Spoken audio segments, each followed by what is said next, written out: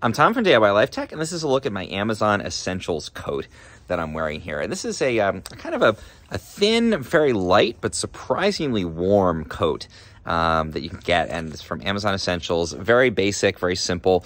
Covers all the way down. It's long sleeves, so all the way down your arms here. We've got a zipper in the front. And again, it's this sort of poofy, very lightweight material that we've got going on there. So it folds up very small. It's easy to pack. It's great if you want to take it on a trip. I find that on a warmer day, like right now, it's about 50 degrees outside where I am in California. It's fine to wear this as your main jacket. It's going to be a nice little windbreaker. Because it does have that poofiness, it does, again, provide a surprising amount of heat. And then even on those colder days, I find that if I pair it with another layer, if I put a sweatshirt or something underneath it, zip it up all the way, then I actually find it's warm enough to walk around. It's not so big and puffy like some jackets you can get out there.